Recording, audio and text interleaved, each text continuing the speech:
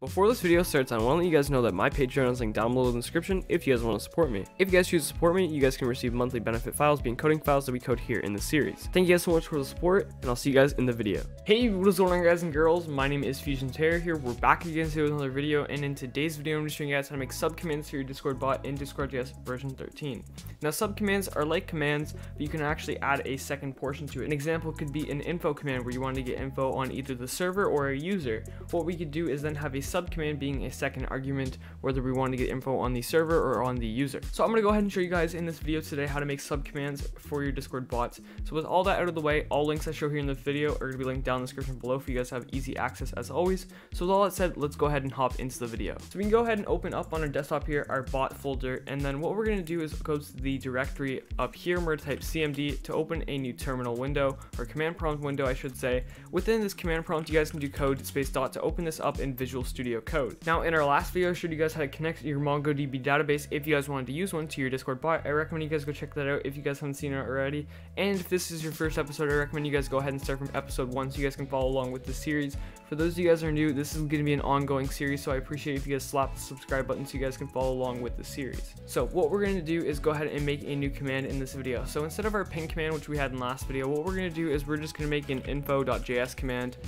In this video, as always, we're going to be using the Discord.js guide, so I'm going to pull that up for you here. So we're going to be using the Discord.js guide. In this portion of this video, we're going to be using, if we scroll down, we're going to be going to the builders section, where we actually use these the Discord.js builders package to actually structure our command and whatnot. So what we're going to be doing in this case is we're going to be going ahead and using the subcommands portion, or the /command builder portion that has the subcommand portion as well. We'll be going over all this in today's video. So the first thing we're going to do is go into our ping command here, copy all of this and paste it in here.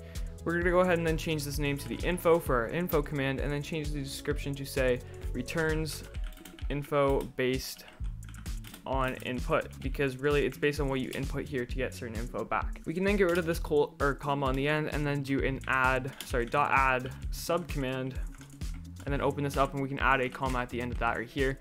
We can use subcommand, and then we can open this up as an arrow function here, hit enter, and then what we're going to do is we're going to do subcommand.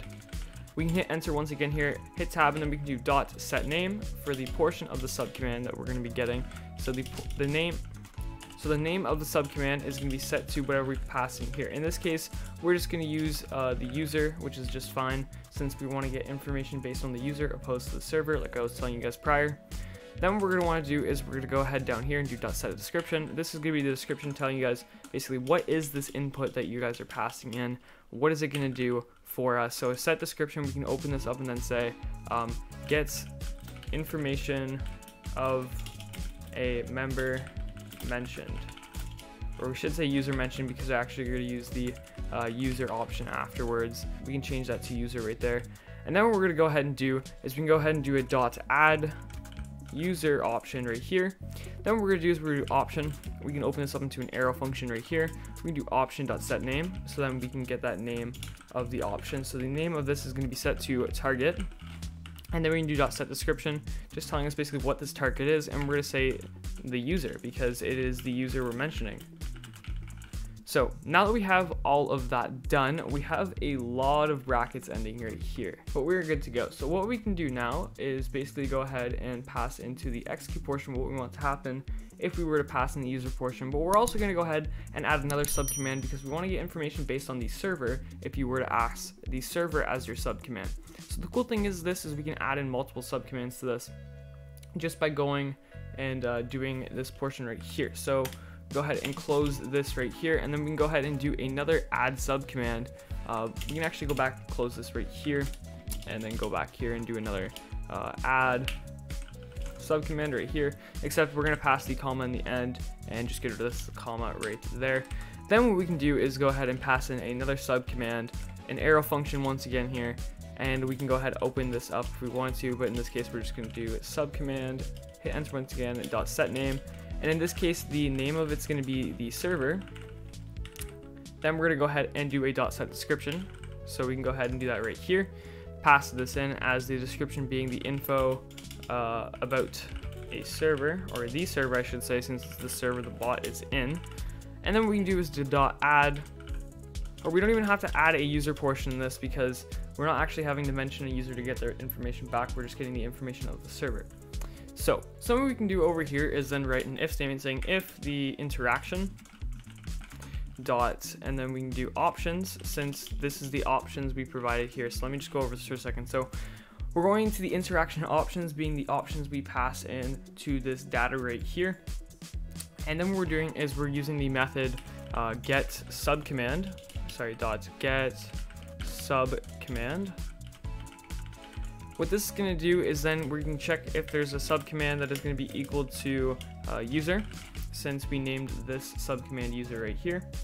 And then if that is true, we can go ahead and then open this up. We can do else if, and then check to see if interaction.options.get subcommand is then equal to server right here. Open this up.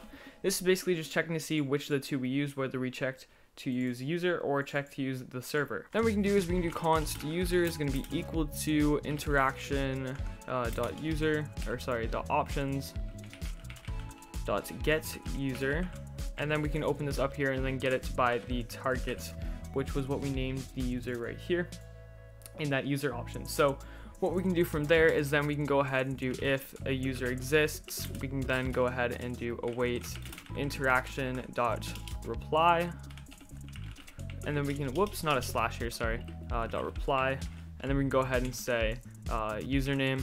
You can just say a little bit of information based on the user. So we're gonna use the backticks username, and then we can $ open this up here, and we can do user.username.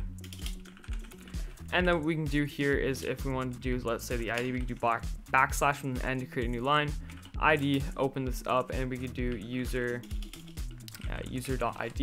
Now, if the user didn't exist, that means we didn't state a user, so instead we're just going to get information based on the person who used the command. So we can do else right here, and then we can do await interaction.reply, and we can open this up, and then instead of it being the user, we would do username. Whoops, username is going to be then set to $, open this up.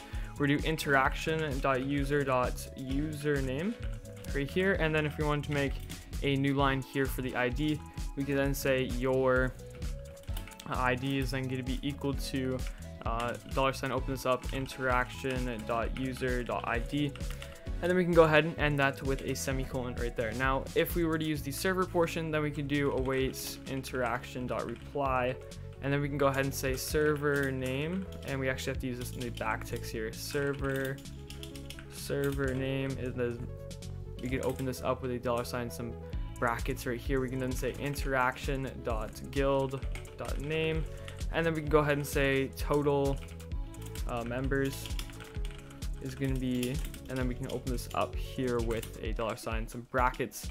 We can do interaction dot, whoops, I spelled that wrong, interaction.guild.member count, whoops, oh my, .member count. This is going to go ahead and get the number of members that are in the server, and then we're pretty much good to go. So we can end that with the semicolon right here. We can go up to file, save all. So just to go over this once again, if you guys don't completely understand how subcommands work, basically if you were to have no subcommands and you were just to run a basic command like the ping command here, what it's doing is it's then just executing what's in the brackets here. We're not checking for any subcommands. You can't pass in any subcommands because we didn't add it to this data portion here. The data portion is basically telling us what is going to be included in our command, or what can be included in our command. So opposed to the info command here, we have this portion that we actually use the method add subcommand. And then for that subcommand, we're setting a name for it, we're setting a description for it, and then we're also adding in this subcommand that we can mention a user. We're naming that user so then we can get it later in case we need it, which we do in this case. And then we can also add a description of the user. What is that user going to be used for? Basically, what is the user in general? Now, there isn't too much documentation for the /command builders for the time being, besides the discord.js guide, which I will have linked in the description below, which I pulled up earlier and showed you guys the builders portion. Maybe they'll have some more documentation in the future for this. I hope they do, because it was a little bit of a struggle understanding this for me at the beginning. If you guys have any issues with this, I recommend you guys join the Discord server, but yeah, this is pretty simple to use once you get your head wrapped around it. /commands are really cool and really interesting. We're going to be using them a lot more here in the series. But this is how you add subcommands to that portion of it. And then when you get it, you're going to use the interaction.options.getSubcommand method to then go ahead and get whichever subcommand was being used. And now that's if it was being used. If it wasn't being used, you could then just do an else and say await interaction dot reply, and then we can go ahead and say here no sub command was used. We can end that with a semicolon right here.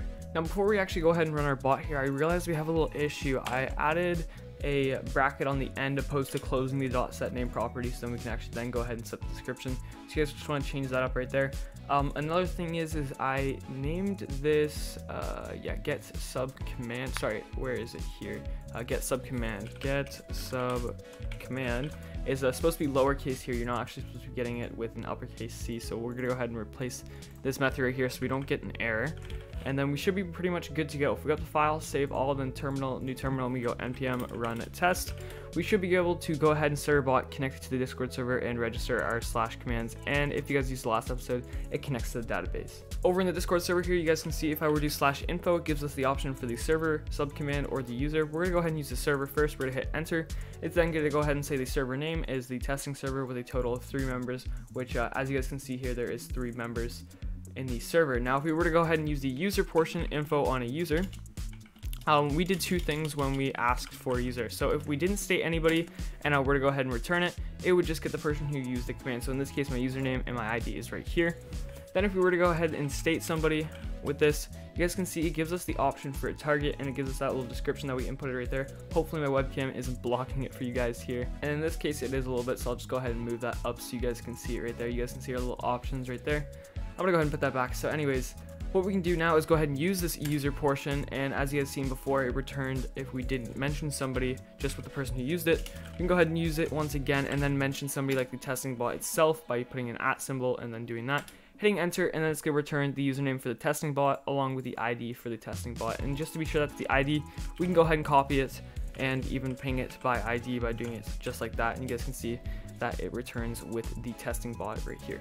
If you guys enjoyed this video on how to make subcommands for your Discord bot in Discord.js version 13, slap a like button on this video, especially if it worked for you. Comment down below what you guys want to see next here in the series. If you had any issues, once again, you guys can join the Discord server linked down below in the description. You guys are going to need to get level 5 within the server to get some support, but that's not long to get. It's a couple hundred messages.